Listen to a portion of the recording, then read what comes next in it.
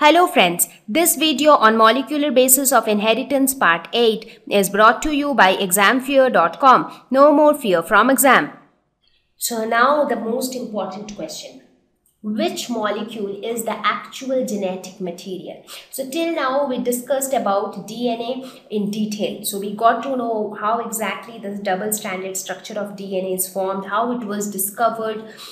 So we know all that. We know about the complementary base pairing technique.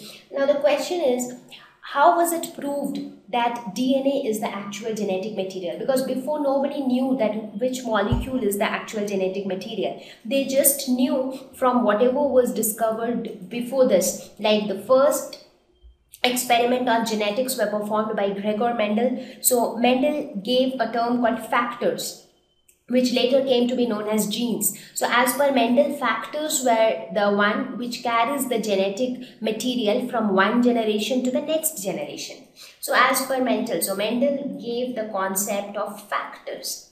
After Mendel, many other scientists came. One of the prominent ones were Thomas Morgan. So Thomas Morgan gave the chromosomal theory of inheritance. So he spoke about genes. He also spoke about the chromosomes, and he said that chromosomes play a very important role in the process of inheritance. So there is something in the chromosome which gets carried from one generation to the next generation. So that was told by Morgan. There were other scientists like Boveri and Sutton who gave the Boveri-Sutton theory, stating the chromosomal theory of inheritance. So they also spoke about at the chromosomal level. So in fact, if you talk about Morgan, he not only spoke about the chromosomal theory, he also spoke about many new concepts like linkage. He also spoke about the recombinations. So he spoke about all those important stuffs, and he brought a lot of change to what was given by Mendelian theories of inheritance. So this Boveri-Sutton theory, again, they gave the chromosomal theory. So all that was known, that the genetic material is somewhere inside the cell, somewhere inside the nucleus of the cell, and somewhere inside the chromosomes. But which molecule in chromosome, that was not sure. So when did we get to know that which molecule in chromosome acts as the genetic material? So it was in the year of 1926 that the mechanism of genetic inheritance reached a molecular level. That is, scientists started performing experiments to understand which molecule is responsible for the process of genetic inheritance. So what experiment was performed in 1926 which helped in determining that particular molecule? So in 1926, there was a scientist named Griffith who performed this experiment, which is now popularly known as the Griffiths Experiment. So let us see, what did Griffith do in his experiment? So let us see what was done in Griffiths Experiment. So Griffith experiment with Streptococcus pneumonia. So what is Streptococcus pneumonia? It is a bacteria that causes the disease pneumonia. So this is that variety of bacteria. So he took those variety of bacteria, Streptococcus pneumonia, and the two strains of bacteria were used. Now what do you mean by two strains? Basically there are two variety of this bacteria which are available. One is called the S strain, the other one is the R strain. So let us see what is S strain and what is R strain. So S strain, S stands for smooth. So the word S refers to smooth. So those variety of bacteria which had a smooth polysaccharide coat on their outer surface, they were said to be the S strain bacteria. So one set of bacteria had the coat which was smooth and little slimy, and the mucus coat. The other variety of bacteria was the R strain. R is for rough. So they did not have the polysaccharide coat, and that is why they had a rough appearance from outside.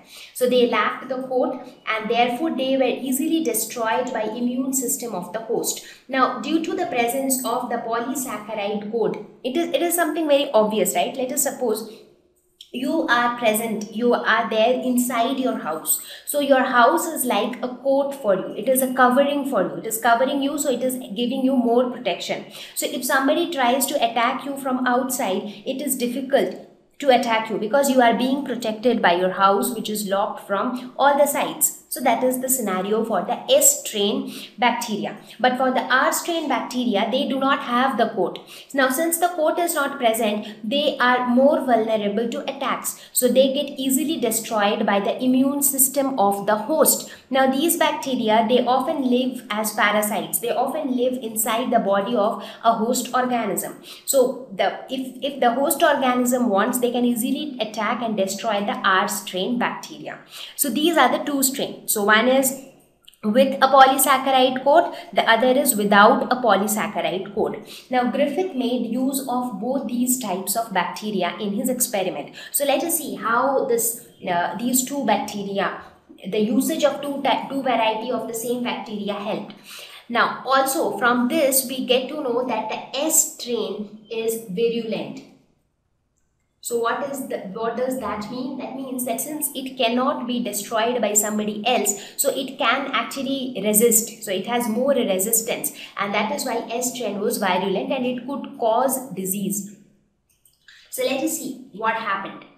Now, in Griffith experiment, what he did was he injected the S strain of bacteria in a mouse. So he took a mouse which was living, obviously, and then he injected into the mouse S strain of the pneumococcus bacteria. And what happened? It was seen that the mice died of pneumonia. Why? Because, as I said, that the S strain is virulent. Now, the S strain being virulent, it helped pneumonia to develop inside the mice, and as a result, the mice died in a few days. Now, in the second set of experiment, he injected R strain of the bacteria into the mouse. Now, what happened in this case? Now, the R strain is non-virulent, so it is not going to cause pneumonia. So, the mouse was alive and it was healthy. There was no signs of pneumonia. So, these were the two scenarios. So, what did this prove? This proved that the S strain was virulent, but the R strain was not. Right? Okay. Now, what he did was he injected heat-killed S strain. What is this heat-killed S strain? Now, what did Griffith do was that Griffith killed the S strain bacteria by heating them. He found that if he heated the S strain bacteria, the bacteria got killed. So now, if the bacteria is now killed, what is our guess? What will you guess? That now if the bacteria which is already dead, if that is injected inside the body of the mouse, will the bacteria be able to cause pneumonia? No, right? Because the bacteria is already dead. So he injected heat-killed S strain inside the body of the mouse, and he observed that the mouse was alive. That is, it did not die. So that is what, as per our expectation, that obviously the bacteria which was causing pneumonia, if that bacteria itself is dead, so obviously it will not cause pneumonia and the mouse will be alive. Now, the most interesting part of this experiment was the fourth part. So, in fourth part, what he did was he took a mixture of he took a mixture of heat-killed S strain and live R strain. So, what do you think should happen? So, heat-killed S strain, so it is already killed. So, even though S was virulent, but it is already killed. So, obviously, this is not going to cause pneumonia. What about the live R strain bacteria? Now, R strain bacteria, we already saw that it was non-virulent. So, this is anyways non-virulent. So, in this case also, the mouse should be alive. So, that is our expectation. But what did he observe? When he injected this mixture of heat-killed S and live R strain, he found that the mouse died in a few days and pneumonia happened in the mouse. So now Griffith concluded that there is something interesting which is happening in this entire set of experiment. So this proved, the fourth set of experiment actually proved that something was being transferred from the heat-killed S strain to the R strain, to the live R strain. And due to that, this live R strain. Now, why is it that S strain is virulent and R strain is non-virulent? Now, the S strain is virulent only due to the presence of the polysaccharide coat. And the R strain was non-virulent because it did not have the polysaccharide coat. So, that was the only distinction by which we called one as S and the other one as R. Now, if the R strain also develops a polysaccharide coat, then it will have all the properties of S strain, right? So, it will actually become S strain. So now Griffith thought that maybe something is getting transferred from this heat-killed S strain to the live R strain, because of which the R strain is developing the polysaccharide coat around itself and it is becoming virulent. So that is what was his assumption. But now the question was, what is it that is getting transferred? Now, to trust his thought further, what did Griffith do? Now, even after the fourth part of the experiment was done, Griffith tried to do some research on the dead mice, right? And he found that live S bacteria was recovered from the dead mice. Now, please remember, what did we inject into the dead mice? So, all that was injected into the dead mice was live R strain and dead S strain. So this was injected into the mice. But now when the mice is dead and when some investigation was done on the body of that mouse, it was found that live S bacteria was present. So now this all the more confirmed his thought, because he was thinking something of that sort, that maybe there was something which was causing the R strain to develop a polysaccharide coat and then change it to S form. So he concluded that something caused the bacteria to change from one type to another type. That is, something caused this live strain, R strain, to get transformed into live S strain. Because it was not possible for the dead S strain to become alive, because that is impossible, because it is already killed. So those bacteria cannot become alive. So the next option that is available is that the live R strain bacteria get transformed into live S strain bacteria. But even for that, he was wondering what would have caused that. What would have made this transformation possible? So this is when he gave his conclusion that there was some transforming principle which transferred from heat-killed S strain to R strain and transformed it virulent. So he called these as transforming principle, because he did not know exactly what got transferred from the R strain, what got transferred from the dead S strain to the R strain, and because of which R got changed into S. He actually didn't know what was that, but he called it as the transforming principle, because this transfer transformed the entire variety of the bacteria. It transformed it from a live R strain to a live S strain. So this was a complete transformation, and that is why he named it as the transforming principle.